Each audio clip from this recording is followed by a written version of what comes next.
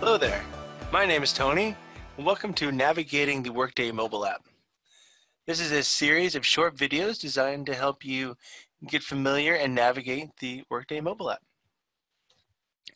In this video, I'll go over completing your 2019 open enrollment for benefits in the Workday app.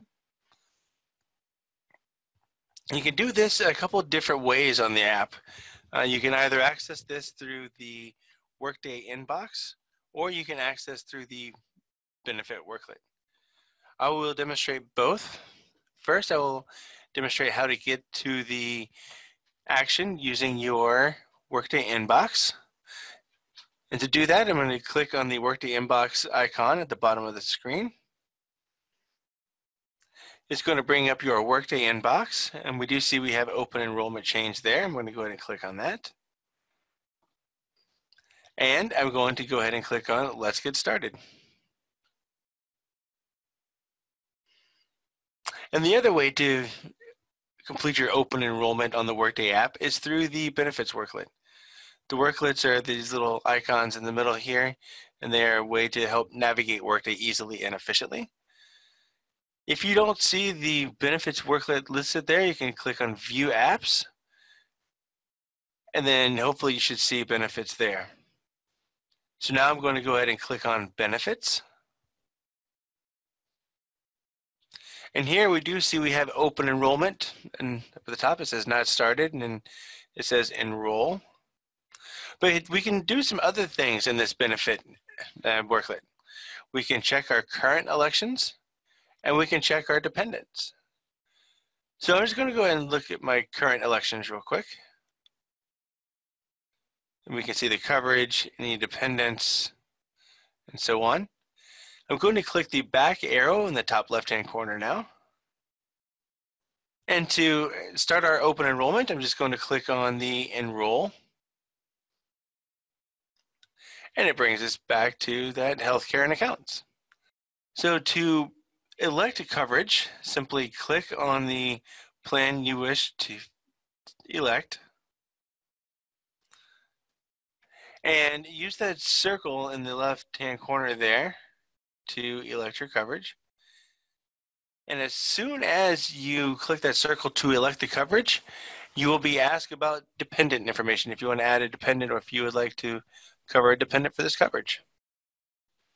If you already have a dependent in Workday, they will be listed under the existing dependents. So you only need to enter in dependents once into Workday. After that, they are existing dependents. So I'm going to add a new dependent in this demonstration. So I'm going to click Add New Dependent. All right, so the first screen you're going to get to is going to ask you if you want to use your dependent as a beneficiary. Always click No for this. 5-star does not keep beneficiary information in Workday. So I'm going to go ahead and click No. And in the top right-hand corner in green, I'm going to click Next. Now we need to simply complete all the fields with the red asterisks.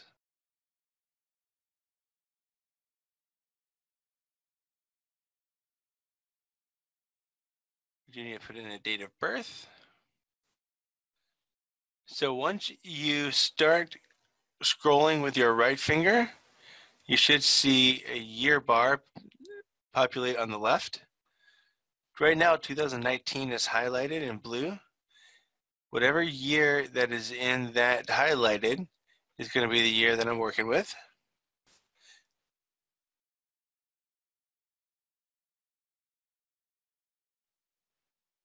And I believe that's it. There's no other red asterisks unless you go into the national ID. One thing to note is that the address is the address for the team members. This is going to be your address. If you need to change the address for your dependent, you would just change that here.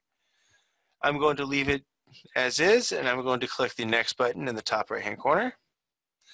And then I'm going to click the Save. And now, to add these dependents to my coverage, I need to make sure that I click the checkbox so they both are checked. And now I can click Save, and I've added them to my coverage. I'm going to go ahead and do the same thing for the vision. So I'm going to click into the vision, select my vision plan, add my existing dependents, click Save. Now, if you are eligible, you will see the Healthcare FSA and the Dependent Care FSA. Please check with your benefits partner about questions regarding these. So to enroll in one of these FSAs, let me click into it. And again, we need to elect it, so click the circle.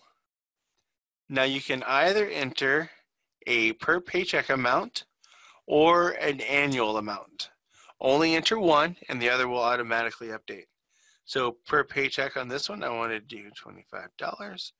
Then I'm going to click Save in the top right-hand corner. And we do see that the annual amount changed as well. And I'm going to click Save again in the top right-hand corner. And I've elected in a healthcare FSA. The Dependent Care FSA is very similar. So I'm going to click into the Dependent Care FSA. I'm going to elect it. This time I'm going to enter in an annual amount. So I'm going to go ahead and enter in $2,500. Click Save in the top right-hand corner. And then we do see that our per paycheck amount has calculated, so that's good. And I'm going to click Save in the top right-hand corner again. And now I've made all my elections, and now I need to view the summary. So I'm going to View Summary. And I can see as I scroll down all the elections that I've made and the dependents. If I keep scrolling down, I need to scroll all the way down past the electronic signature. You need to read all this information about the electronic signature. And then you need to click the box that says I accept. So I'm going to go ahead and click that box there. And once you click that box, now the orange Submit button is highlighted and you can click the Submit button. And you are covered. Thank you, and don't forget to check out other videos in this series.